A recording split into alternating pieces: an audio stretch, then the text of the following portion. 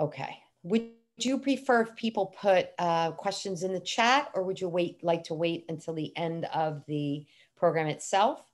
Yeah, let's do the questions towards the end. I mean, and if people want to put their questions in the chat and we look at those at the end as well, that's fine. Okay, great. Okay, great. So, like I said, this is Be Ready Red Cross Preparedness Essentials. Our presenters today are Paul Gass and Chritra Venkatraman. And as Paul requested, if you can put your questions in the chat or wait till the end. Paul and Chritra, welcome. And please begin the presentation. Well, thank you. Thank you to Parsippany Library for inviting us and allowing us to present tonight. I am accompanied, if you like, virtually by Chritra, who is an outstanding volunteer of American Red Cross, is a preparedness presenter in many of our programs, community preparedness programs, as well as a disaster responder as well. And so we welcome you to this Be Red Cross Ready presentation.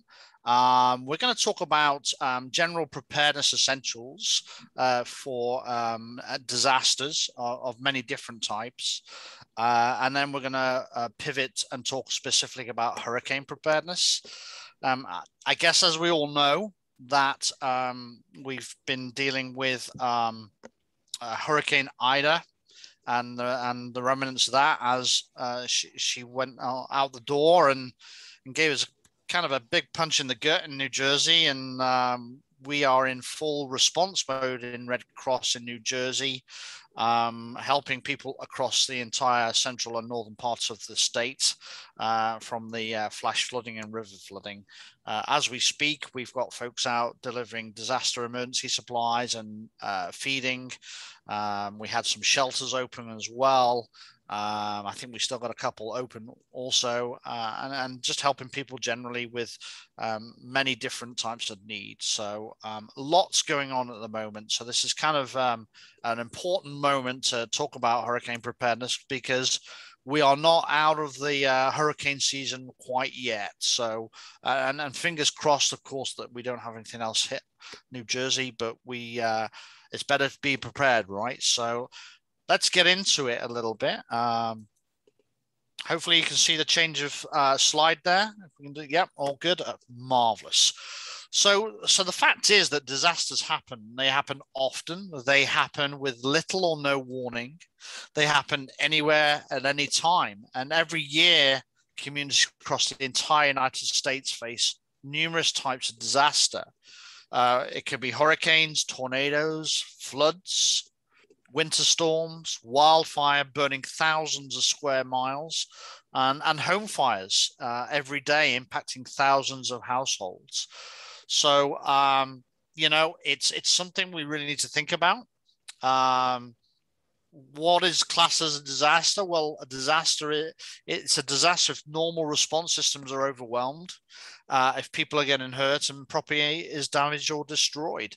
And that's what I do in the times of response. I pivot from community preparedness like this to damage assessment. So that's what I do in the Red Cross. That's my role in times of disaster relief operations, such as the one we're doing now in New Jersey. So let's look at what kind of hazards we face in our area here in New Jersey. In our region, past experience tells us that we face a number of hazards that can have a huge impact on our community. And let's just think of some in New Jersey. Home fires, right, are all too common in New Jersey, especially in our crowded urban spaces with many apartments and buildings close together. They could be multifamily homes, townhomes, single-family homes. Hurricanes. New Jersey is considered a hurricane state along with the entire eastern seaboard. So we are susceptible to hurricanes, and we had certainly in 2011, we had Irene. In 2012, we had Superstorm Sandy, which was a combination of a dying hurricane, if you like, and another storm system colliding with it, giving it some extra energy and causing some catastrophic damage on certainly along the shore, and a little bit inland as well. Isaias in 2020, and of course Ida, as we are experiencing as we speak. We talk about flooding as well. You know, we have a substantial river system in New Jersey, along with an extensive coastline. So water is a big factor in New Jersey, whether it's major storm surge from the ocean, or flash flooding, as we've seen in our river systems inland. Wildfires. Could we have wildfires in New Jersey? I think it's certainly a threat, especially in the northwest part of the state or down in the Pine Barrens. It's very, very dry environment, and it's got a lot of kindling, and in the right conditions, that is certainly a threat with wildfires. We see extreme heat in hot summers in New Jersey. We see severe winters with snow and rain in New Jersey. We see thunderstorms. I don't know about anyone else, but I think in recent months, I've seen a lot of thunderstorms in New Jersey, more than I think I've seen in previous years. So we're seeing that a lot as well, bringing, you know, flash flooding and trees down and stuff like that. And let's talk about tornadoes. Although they're rare in New Jersey, heck, we just had, as a result of Ida, an EF3 tornado hit South Jersey and caused substantial damage, destroying many homes or certainly creating major damage. That's unusual to have such a strong tornado as an EF3 tornado. Not since the 80s have we seen that. Normally, tornadoes in New Jersey are kind of an EF0 or 1 maybe, but I've definitely seen an uptick in the last decade in the number of tornadoes in the state as well. So there's a lot of things we've got to be thinking about in New Jersey. I don't think that, you know, I'm not trying to put fear into everybody and say, hey, let's all move out of Jersey. It's far too dangerous here. Nothing like that. You know, I think wherever we go, we have these hazards and, you know, threatening us from time to time. And what we need to do is just to adapt and know about these hazards and how we can perhaps react to them and better prepare ourselves in the event of these disasters. And in any disasters that we've just talked about, a lot of people assume that someone else is going to be there to help.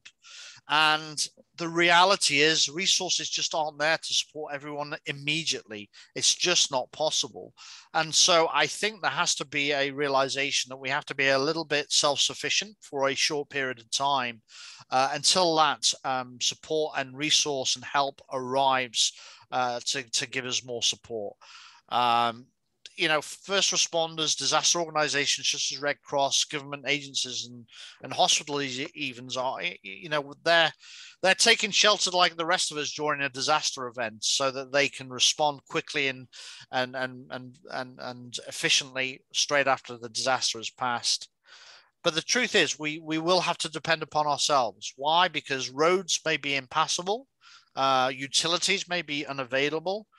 Hospitals and first responders could be overwhelmed, and things like banks and grocery stores and gas stations, pharmacies, and that may be closed due to the disaster as well. We also need to think about helping others, community, right? And helping ourselves first, and then helping our neighbors second. And if we did more of that community self-help, you know, supporting each other in the neighborhood and the local community, we are absolutely going to increase our resiliency in the face of disasters. And that's ultimately what we want to try and achieve with many of these preparedness programs and such, is a degree of resiliency to disasters, because we know that they happen. We know when the hurricane season passes, we'll get into the winter and we'll start to think about, you know, snowstorms and the like as well. So, you know, we know these cycles come along every so often, so we should be able to pivot accordingly. So one of the mantras in Red Cross is really 3 things in Be Red Cross Ready. Get in a kit, So putting a kit together that contains the supplies you would need at home or can easily carry with you should you have to evacuate.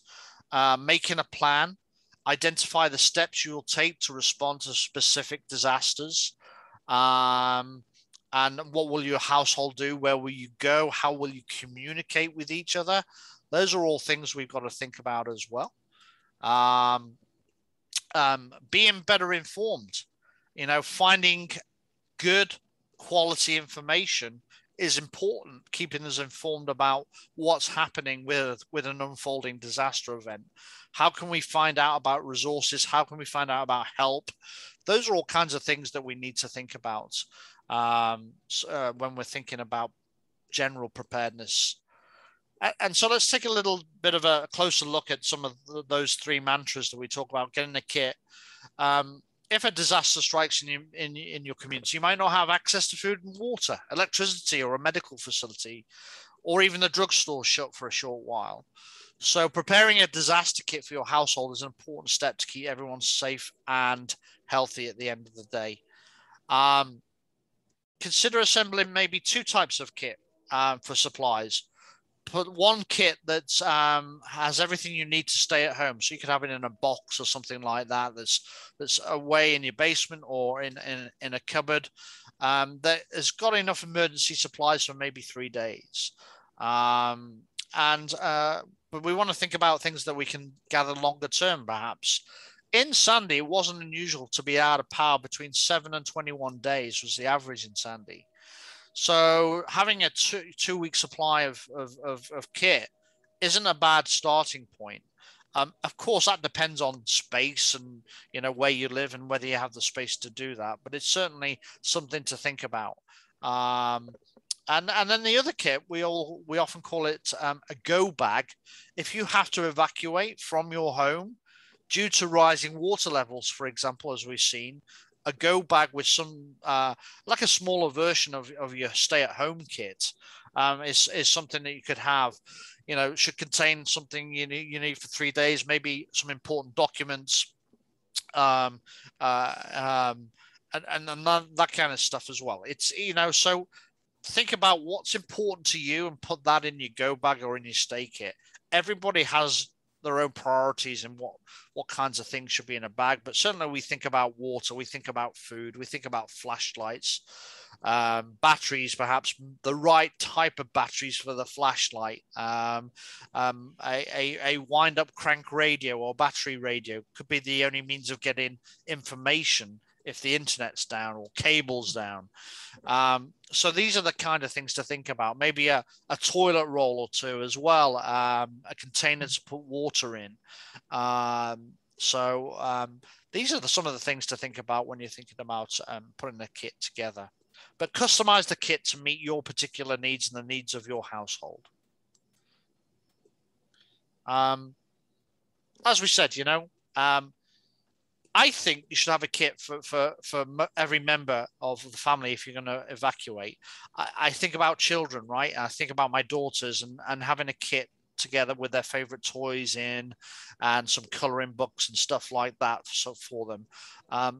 Often children get scared and nervous when things like thunderstorms happen. I just have to mention the word thunderstorm and my daughter's cowering away because she's scared of that. So I have to try and walk that through with her. And so they are scared of these things because they don't know what they are sometimes. And so, education is important in that respect, right? But, I want them to also feel safe and secure. So familiar things in their go bag is important. If we have to evacuate, they've got their favorite cuddly toy and some coloring books and stuff, things that are familiar to them. Likewise, if we've got somebody that's dependent on medical supplies, we're going to think about that, right? So if you're able to have those medical supplies, some spare medical supplies, that's something to think about as well. And certainly if you're in a position where you would need assistance, in terms of evacuating your home, there's things like Register Ready. Register Ready is a statewide program where you can register your address details and your name, It's a system where the authorities, agencies can reach out to you in times of disaster to see if you need assistance in evacuating, for example. It's not a foolproof system, but it's certainly another tool to help people do that. So that's Register Ready is the program, and it's run by the state of New Jersey. We talk about water. We think about 1 gallon per person per day is kind of what we should be thinking about. That's a lot of water, right? But that's certainly what we need to think about, whether we're using that water to, obviously, for drinking water and for cleaning. But we need to make sure that our water intake is maintained throughout any unstable period during a disaster. First aid kits, that's another great thing to have in your kit as well. A lot of people have, in their home kits, tins of food. If they're self-opening, great. But if they're not, have a manual tin opener. Lots of people have electric tin openers, but if there's no electric, it's not going to work. So a manual can opener, something simple like that. You don't have to spend a lot of money. Go to the dollar store, buy a couple of those, put them in your kit. You're probably going to use them a couple of times. So does it really matter if they break? Not really. So don't need to spend a lot of money on these kits. You're hopefully never going to use the stuff in it, but if you are, get some stuff that you don't have to spend a lot of money. If you are going to have water and food in your kit, make sure that you rotate it. Don't let it expire. So keep an eye on those expiry dates, and make sure you swap them out as you need to. Certainly, I think that's probably the main things in a kit that we want to talk about. And we want to talk about, a kit for everywhere, right? So maybe you're in the car. So have a small bag of supplies in the car, even if it's just snacks and water. If you get stuck in an epic traffic jam because of the weather or because of a snowstorm. Just having, a flashlight, some batteries, and some snacks and water can make a world of difference, and a blanket as well.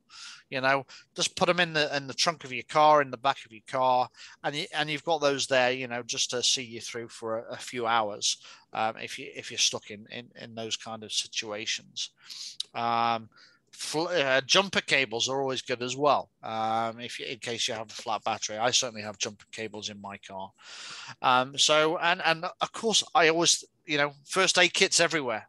Have them in your kit, have them in your car, have them at work. I have first aid kits everywhere, so they're always at hand for me. So, and we talk about making a plan, yeah. We've got to know what we're going to do in times of disaster. And if you're in your household and the members of your household, we all want to be doing the right thing and not tripping over each other, right? So it depends what hazard it is. Different hazards require you to take different actions.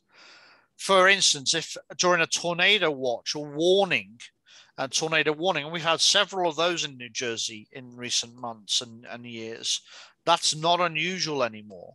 So having a tornado warning in your area, you need to immediately move to either a basement or interior room on the lowest floor with no windows, and stay there until that warning has passed. There are many tools now that you can set up on your cell phone that can do that. We have a Red Cross emergency app, and you can set up alerts for any type of hazards.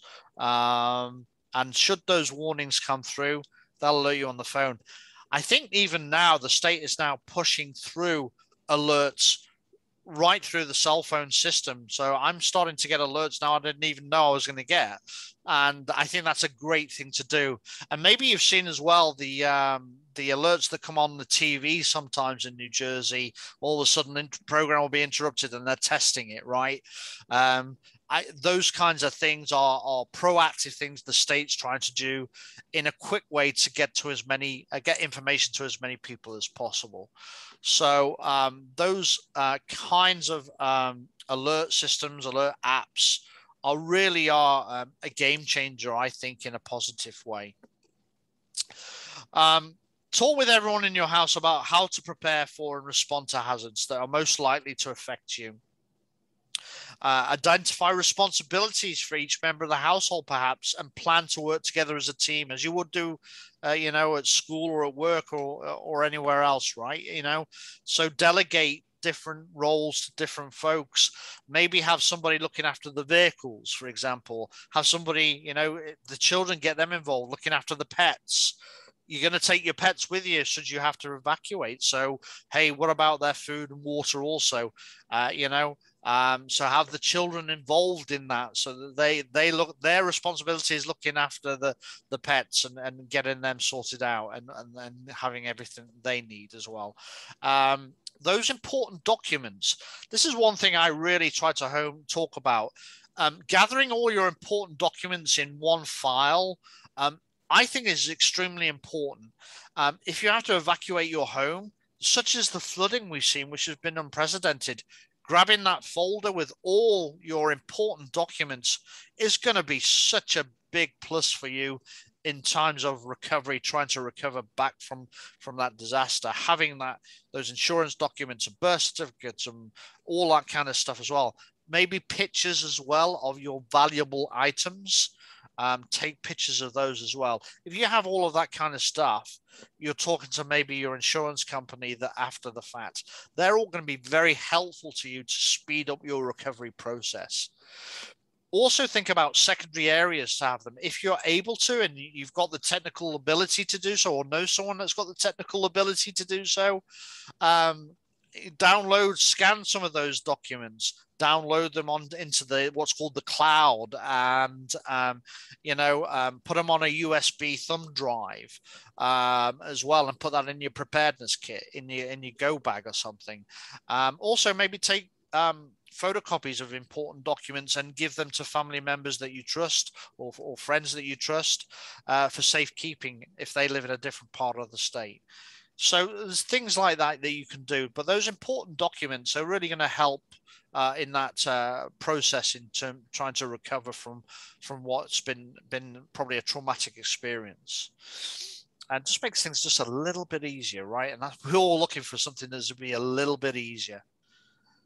Individuals with access and functional needs may need to prepare a little bit differently, right?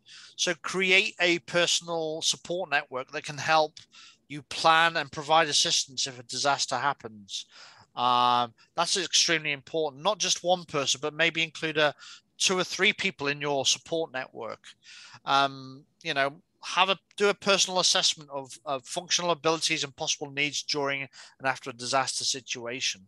And make sure you practice your disaster plans, your evacuation plans, if you're with your personal support network, at least once or twice a year. Generally speaking, think about, if you have to evacuate your home, where are you going to go to? Are you going to go to family and friends out of town? Are you going to go to a motel that's pet friendly, perhaps? Do your homework and find where they are before a disaster strikes. That's part of that planning process. And obviously we talked about pets. Don't forget to include your pets, okay? Sometimes there's nowhere else to go but a shelter, and that's Red Cross's role in sheltering, right? And we've opened certainly shelters in this particular response. We're the safety net. There's nothing else, nowhere else for people to go. Then, in some of the most affected areas, we set up a shelter. We know that people, a shelter is, a public shelter is the last resort place they probably want to go. We understand that, but we're there for those people that have nowhere else to go. And like I say, we're a bit of a safety net. Know that if you come to any public shelter, whether it's Red Cross run or otherwise, certainly in Red Cross shelters, service animals are the only animals allowed in a Red Cross shelter. Otherwise, there are things that we try to do and partner with, local county animal response teams that have these trailers where they can put pets in. We try to accommodate where we can, have a separate area for pets where we can. But in the actual shelter itself, only service animals are allowed.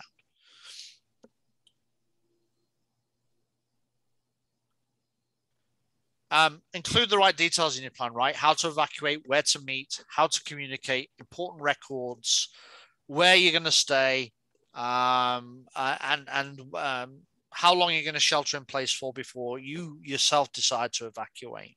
You don't need to wait for someone to tell you to evacuate. If you look around and you see for yourself, okay, I'm not feeling safe anymore, that's the time to evacuate, okay? And try and find somewhere safer. That's difficult sometime in the middle of a storm, okay?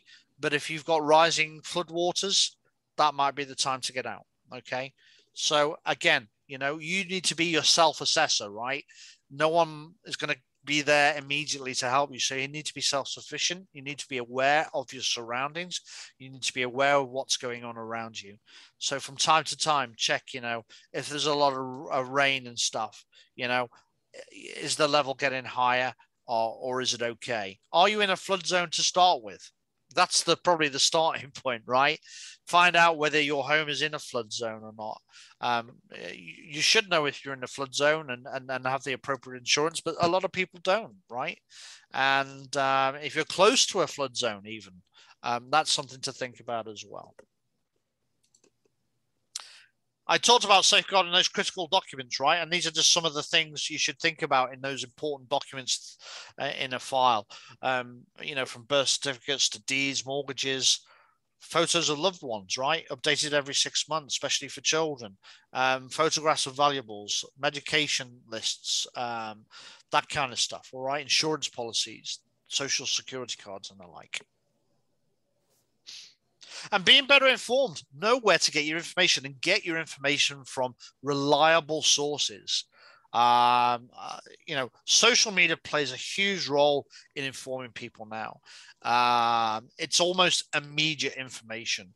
And so a lot of people now are going to social media, but that's not your only port of call in terms of being better informed. You've got the more traditional means of cable TV or radio, phoning friends if they're in a disaster area or the storm's in their area, calling them up and saying, how bad is it? And if you know it's coming your way. So there's lots of different ways of doing that. But go to reliable sources, and I think about government sources. I think about the Weather Channel, if you're watching that on cable, if you've got that, or Weather Nation. They're two good channels, or your local news channels as well. If there's a threat in your area, be sure they're going to be covering it on local news.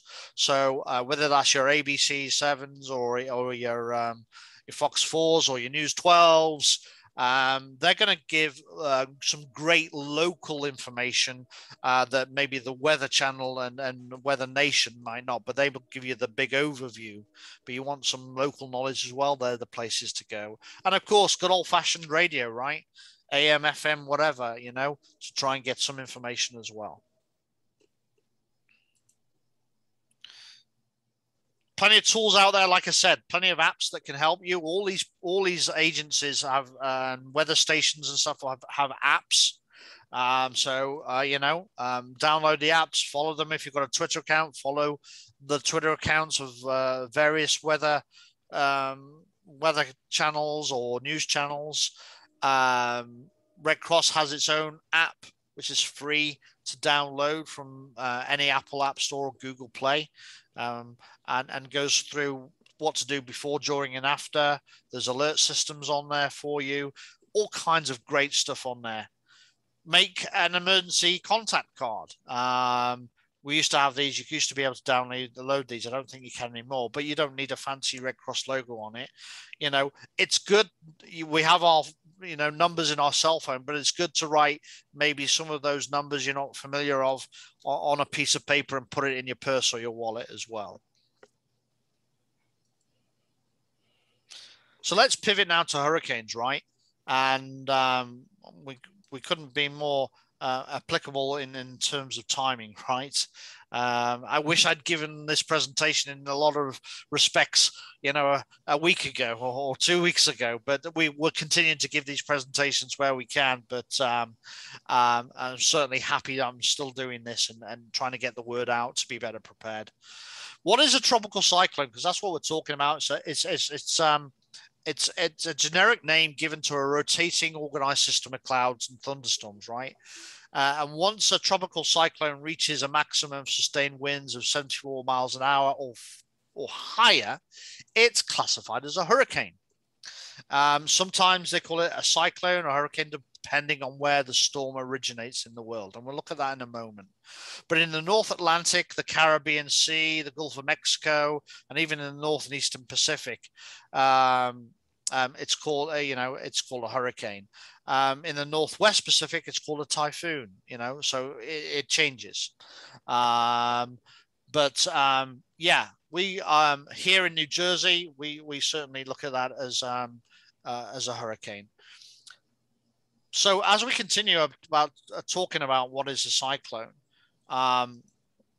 we also think about, and you can see there on the map, right? So you can see where the parts of the world, they call it a typhoon, a cyclone, a hurricane.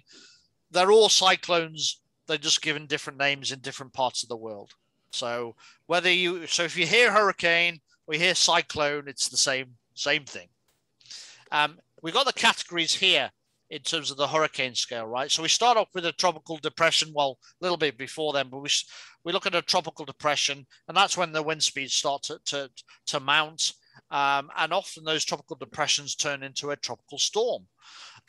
When it gets to a tropical storm, that's when we name the storms. Well, we don't name them, but the National Hurricane Center, based in Miami, in Florida, name the storm. And they usually publish a list of names at the beginning of every hurricane season. And last year we went through it quite a lot, so I'll show you that later. So between 39 and 73 miles an hour, whatever. I mean, how do we know how much it is? But that's how they calculate it in the science world. And then we look at 5 different categories of hurricane. Category 1, 2 are hurricanes, and category 3, 4, and 5 are major hurricanes. So you're going to see huge damage with the 3, 4, or 5.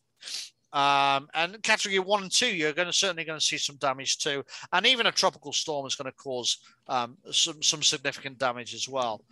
Certainly we've seen a tropical depression just appear off the East Coast. It's called Mindy. And that's, causing, some certainly strong winds and such. So it certainly is enough to disrupt the day a little bit for sure.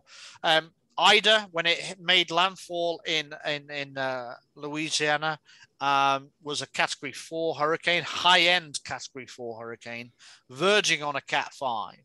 So, and who knows, when all's said and done and they look at the data, they may well recategorize it as a cat 5, which they sometimes do. So it packed a hell of a punch, and a lot of rain, and hundreds of miles wide in diameter, and caused a lot of devastation inland. Usually when it gets inland, it certainly weakens pretty rapidly. But Ida was a little bit more resilient to that, and kept its strength quite a long way inland. And certainly we see what happened on its way out to the Atlantic, right? So yeah,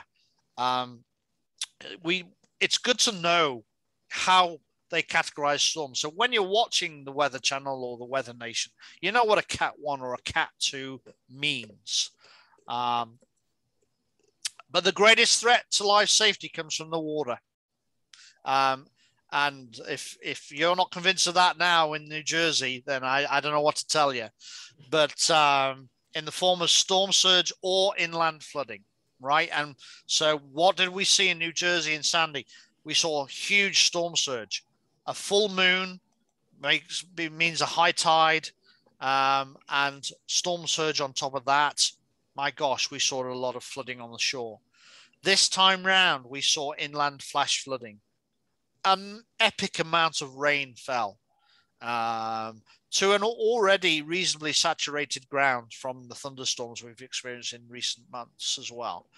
So we are now, and we thought we were going to get more storms last night as well. So we were all kind of on edge a little bit, looking at all the river gauges for the Passaic River and the Raritan and stuff, and seeing whether we were going to have a secondary situation. Luckily, the storm spread out quite a lot and spared us that scenario. So we're very thankful for that. But water is the number one problem, and we often ignore that. We think about the wind and the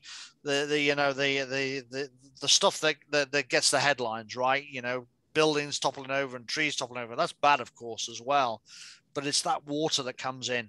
It creeps in, and you don't know. And before you know it, you're up to your waist in water sometimes, because it comes in from nowhere. Water moves so fast. So that's really what you've got to be careful of, is the water. Hurricane season in the Atlantic goes from beginning of June, all the way to the end of November. In the Pacific, it's mid-May through November. But we're seeing storms occur now even in May, not June. So I wouldn't be surprised if the hurricane season goes to May for the Atlantic in the next few years. Certainly, we're seeing more activity earlier than we have before. The peak season of hurricane from the Atlantic basin is between August and October. So we are right in the middle of peak period for hurricanes. It is relatively calm at the moment. We do have Hurricane Larry out in the Atlantic at the moment, hopefully staying out in the Atlantic. We're not sure quite what he's doing. He keeps changing his mind a little bit, but he's still far enough out for us not to be too worried about Larry right now. But things can pop up without notice sometimes, with little notice. Just with Ida, was very fast in developing. This is from last year, and you can see all the storms here. You can see how many. The purple are the major hurricanes, the red are the regular hurricanes, if there's anything such a thing as a regular, and then tropical storms. And you can see some of the tracks of that. Laura, Delta, we saw that. Isaias, I always get that wrong. You can see the red one there tracking up through New Jersey and the East Coast. Faye affected New Jersey as well up there. So a very busy 2020 season, a record-breaking season, unfortunately. Sorry, did I miss a slide there? No, I'm good. So this is 2020 versus 2021, right? And, the 2021 season looks pretty similar to the 2020 season. Not much difference at all in terms of predictions from the National Hurricane Center and the NOAA, the National Weather Service. In 2020, we actually have 30 named storms, 7 hurricanes, and 6 major hurricanes that affected U.S. assets and the mainland. And you can see in 2021, we are already at N for Nicholas. So we are moving through these named storms pretty fast. And we're still, only in September. So again, we're seeing a similar rate of storms as we did in 2021. And a lot of people say, well, what happens once we get to the end? Well, that happened last year, and we then started using the Greek alphabet as a secondary list.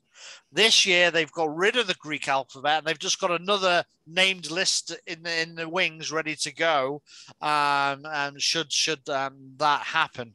So, I don't know, but I would not be surprised if we got to the end of the list, that's for sure, based on what we're seeing and what has gone previously. So things are really ticking up. Is that all to do with climate change? I think it has something to do with it, yes. What causes that? Could be a number of reasons. I'm not going to get into that discussion, but there's no denying that the climate is changing, and we're seeing more and more of these types of storms than we had done previously. We're seeing more and more wildfire activity. We're seeing more tornadoes in places we hadn't seen them before. So the climate changes, right?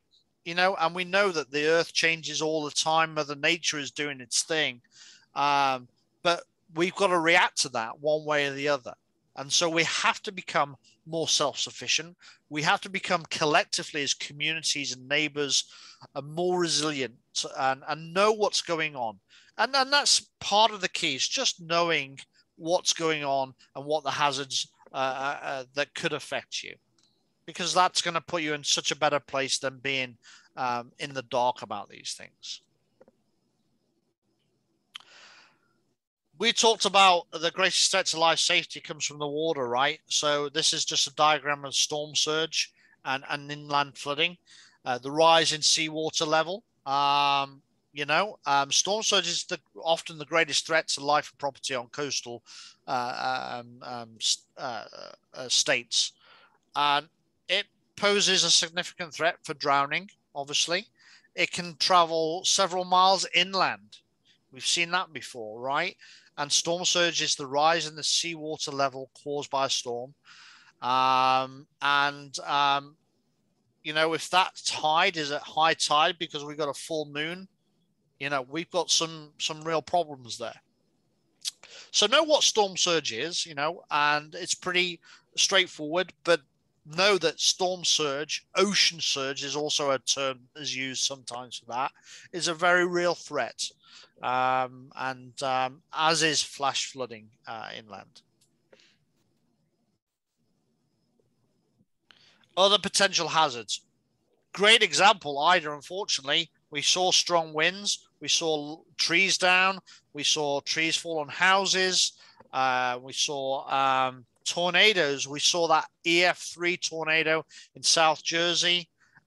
We didn't see the waves and rip currents, luckily, because it came from within the continental US, but certainly had an effect on that, right? And even if we have a hurricane that's far out to sea, it often has an effect on the rip currents off the Jersey coast for sure. So think about those additional hazards as well. It sounds all doom and gloom. I know it sounds all doom and gloom here, but it's not. The more we're aware, the better off we can react, right? So, please don't think this is, oh my God, this is Armageddon. It's not. But, we need to be better prepared is what I'm getting at. And hopefully that's coming across. We need to know what the potential impacts are so we can react to it, right? Home and building damages, winds and floods, power going off, water being contaminated or going off, gas, communication outages. We saw all of that, whether it's Sandy, Ida, whatever. Drinking water contamination, sewage overflows, sewage backups, right? Blocked or destroyed roads, leaving areas inaccessible for maybe short periods of time, but important periods in the disaster timeline. Preventing the movement of supplies immediately and help. Shortages of food, bottled water, medicine, sometimes a shortage of gas. Louisiana saw a huge shortage of gas and that kind of stuff, and food. It's a very real problem, medical facilities closing as a result. And then you put COVID on top of all of that. My goodness, our hospitals are already bursting, and then you put a disaster on top of that.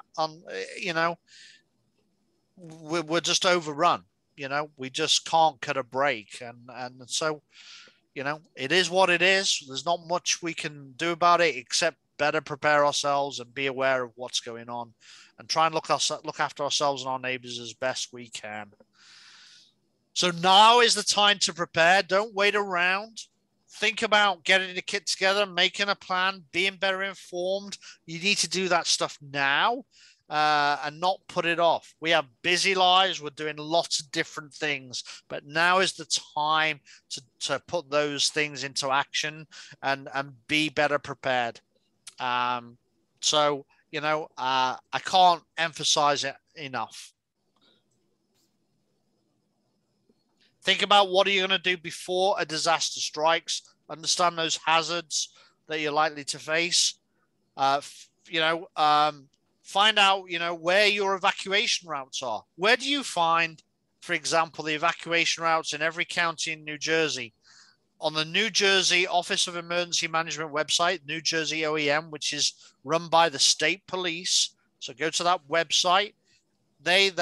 somewhere there anyway, they list all the evacuation routes on PDFs for all the counties. They're often main roads that we all know and love, like all know and love, like Route 22 or something. I don't know whether anyone loves Route 22, but you know, these main routes routes are going to be where you want to head for. And that may sound counterintuitive because that's where the traffic's going to be, right? But that's also where you can probably get more help. If you try to go around the storm on these minor roads, you could encounter flooding.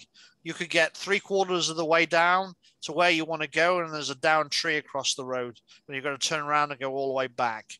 So, you know, going to using the highways and the byway, you know, the main highways is the sensible, you know, route to take, because if you know to help, there's people around. Okay.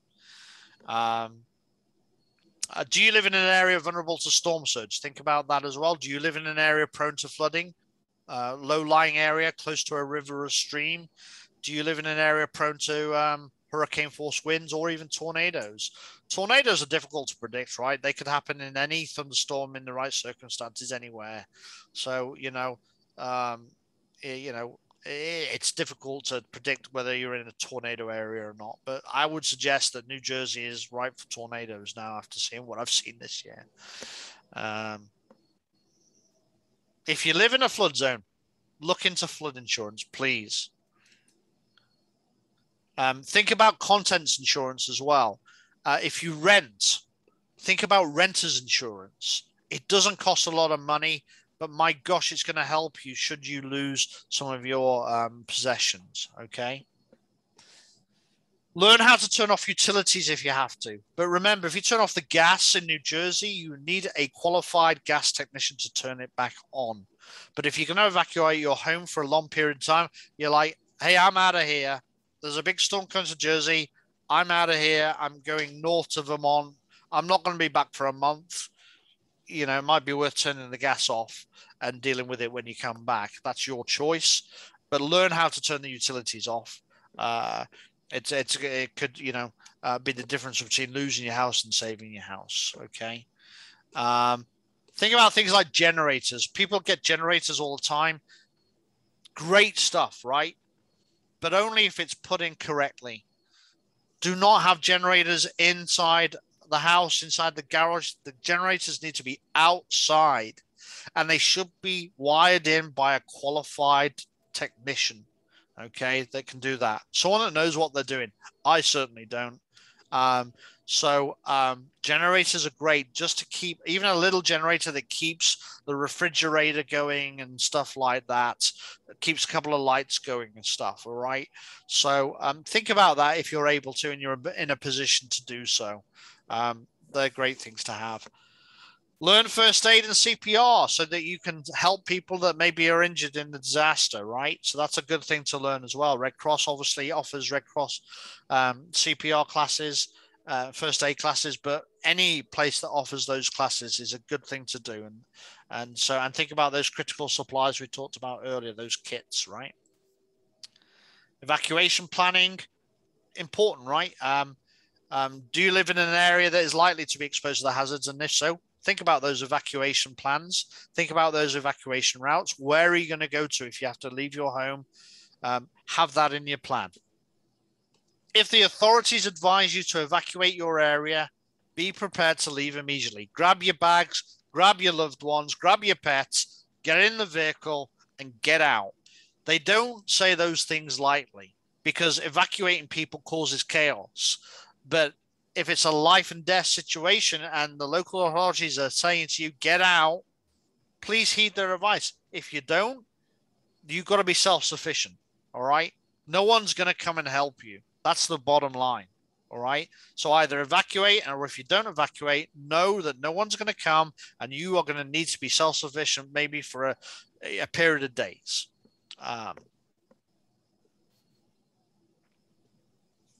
Shelter in place planning. That's what we said, right? If you're going to stay, make sure you have all that stuff we talked about. Okay. Because it's going to be reliant upon yourself. Monitor the weather, please. You know, There's so many places to get information. There's no good excuse anymore saying, I didn't know where to go. I didn't know where to look.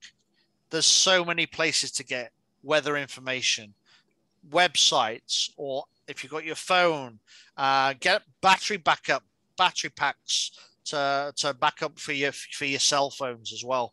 They're great to have. They don't cost a lot of money on the whole, but it's a great backup thing to have as well. Download the Red Cross app. I think I mentioned that, right? It's free to download.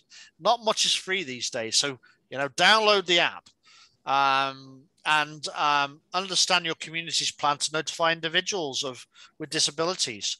So if you have somebody in your home that has access and functional needs, or know a neighbor with that, find out what the local emergency manager, which every municipality in New Jersey has, the local OEM, Office of Emergency Management. Find out if they have a plan in place to communicate, or do they have a register of your address that you will need assistance if you need to evacuate. So go and knock on that door in the local OEM's office and say, hey, what's the plan here? Hey, here's my address. I'll need help if I have to evacuate. You need to know that, and you need to know where I live. Okay, think about that. Register ready as well. Okay, they're really important things to do. Monitor the weather for the duration of the event if you can, by any means that you can, so you know what's going on. If you can and you're able to, protect your home and belongings before. Reinforce the doors and the windows. If you are on the coast, you're going to put coverings on the windows and stuff. Bring in loose objects from the deck so they don't fly around and hit somebody, fly around and damage your home or smash your windows.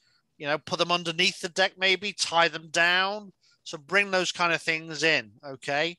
Maybe put them in the garage if you've got a garage. Whatever you need to do. Keep the gutters and drains free of debris is always a good tip. Stockpile emergency protective materials. And if you live in flood zones, consider those bigger jobs of elevating the heating system or the generator or the water heater. So if you are prone for flooding.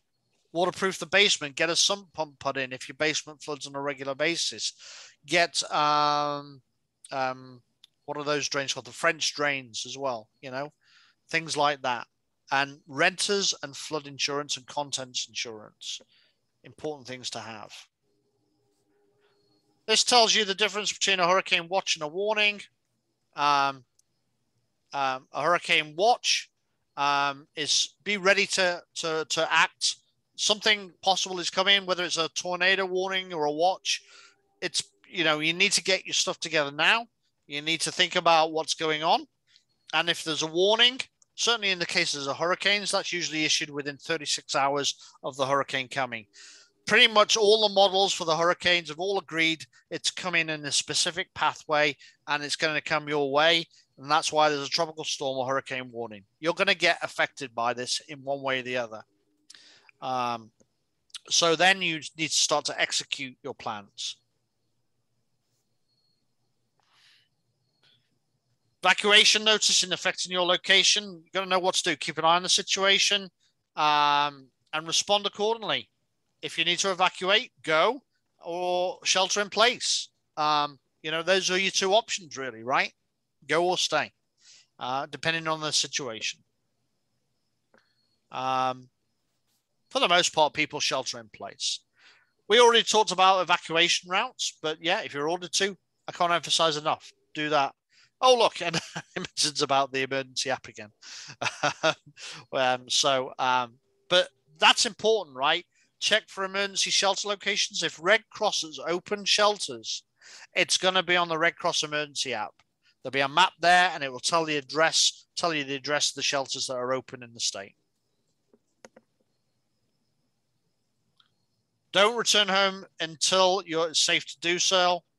If you're sheltering in place, things like turn the refrigerator and freezer to the coldest setting and only open it when absolutely necessary. So it maintains the life of any perishables you've got inside.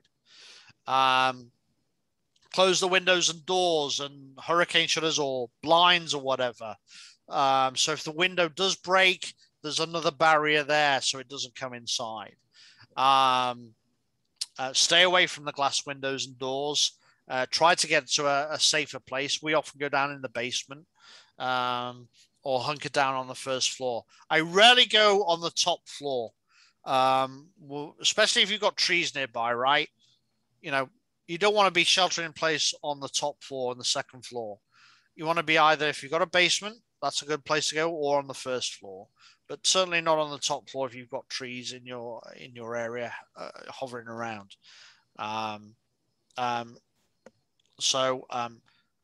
Notify family members of your plans and if you've got something going on in your area.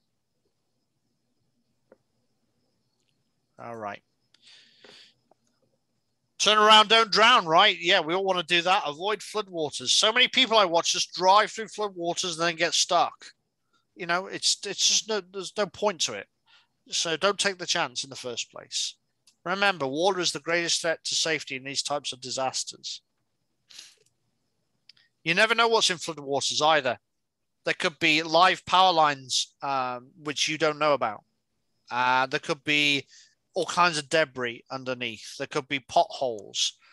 Lots of things that you can't see that could cause serious injury.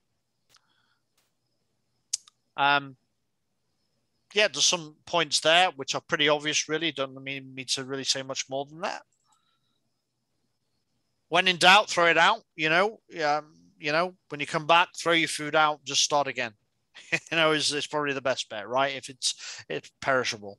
Wear protective clothing when appropriate. Disinfect and clean everything that got wet. Avoid drinking tap water until you know it's safe. Okay.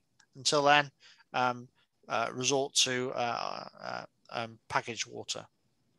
And take your time. Pace yourself. Right. A lot of people die in disasters when they're cleaning out their home because they want to get everything out so fast and they don't give themselves time to pace themselves and end up having heart attacks and stuff, because of overexertion and stress. The stress of the disaster and then overexerting yourself on top of that is a recipe for disaster. So take your time and pace yourself. You're no good if you're seriously injured. You're no good to anyone, right? So got to look after yourself. Work with partners. Take your time. Have safety gear. Just tread carefully. And then finally, we finish with the app. All right. 35 different severe weather and emergency alerts to keep you and your loved ones safe. It's a great app. And I'm not just saying that because I'm Red Cross. It really is a good app. It's very well designed. It's very intuitive. I'll finish with this. My sister-in-laws, sorry, two of them live in North Carolina. One of them is particularly oblivious to a lot of things that go around her, bless her. I love her to bits, but she has no awareness of what's going on and doesn't look at the weather ever. So I have set up alerts on my phone.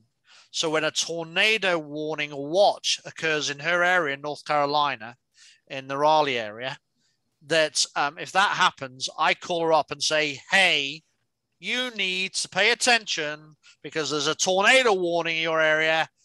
Get down in your basement and take cover. And she's like, oh, is there? Yes. So I use it for that sometimes just to keep her, safe from up here in New Jersey and she's down in North Carolina, right? So it's a great app.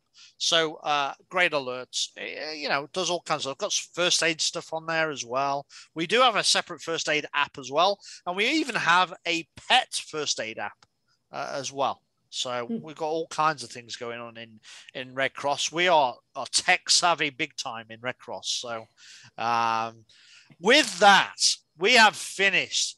No more of the Englishman talking his behind off. You can have a respite now and be happy to answer any questions as best I can, if there is any. But thank you regardless of taking the time to listen to my dulcet tones, and hopefully making you a little bit more aware and more aware about preparing ourselves and our neighbors.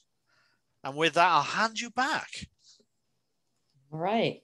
Thank you, Paul. Thank you so much. I actually just downloaded the app onto my phone. Oh, great. So yeah, yep. I'll see how I do like it. Everyone can feel free to unmute themselves if they have any questions or comments about this program. Feel free. I hope that you all do go ahead and download this app, because I think it'd be very helpful, especially with how weather is going to get worse as we continue. Kathy Riley said, thank you for the helpful info. I need to drop off. Aida said, thank you. Is there a Red Cross crib sheet for setting up a go bag? Yes, like, there is. In other words, absolutely. Okay. And I can share that with you, and if you wish, and you can do with it what we have a number of different checklists, safety checklists for sure. Would it be possible for you to, excuse me, I'm sorry, I didn't mean to interrupt. Would it be possible for you to send that to my email, and then I can send it to everyone on that signed up for the program? Certainly. Absolutely. Okay. So that's what I'll do, Aida. Paul will send me the information, and I will make sure I get it out to everyone, and then they can look it over and make sure they have their go bag ready to go. Any other questions or comments? So one comment I wanted to make was, because we made that mistake, Paul mentioned those very inexpensive, fantastic battery packs that they sell to keep your cell phone charged. Some of them would, I don't know, they would just charge your phone for a week. I found that are quite inexpensive. But here is the problem. I made this mistake myself, and that's why I'm remembering, is that you have to have, that pack doesn't help you if you don't charge it ahead of the storm, ahead of the power outage, and where it is. Yeah. The biggest problem I had was, mine is black. It's a square little black piece, and it was in the back of my car, between the front row and the back seat, on the floor with the black car interior. And one time I had a power failure. I was running all over the house like a maniac looking for that thing. And eventually, when I found it, it was only 25% charged. So one other thing to remember is not just have these things, that item has to be charged, or keep it charged. As soon as you hear something is coming, put them all on charge, make sure they're all charged and ready to go, right? That was hilarious to run around the place looking for the thing. That's right, a good lesson learned. Thank you. Yes. A good lesson. All right, well, ladies and gentlemen, if you don't have any more questions or comments, I thank Chritra and Paul for these very, very informative information. I appreciate it. And please feel free to go to parsippanylibrary.org to see if there's any other wonderful programs that we're giving out. We'd love to see you there. Jay did say thank you very much. So with that, I will bid you all good night. And thank you again, Paul and Chritra. Thank you very much. Thank you. Thank you. Good night, everyone. Thank you, Paul. Good night. Thank you, everyone. Good night. Thank you. Bye-bye. Thanks, Paul. Thanks.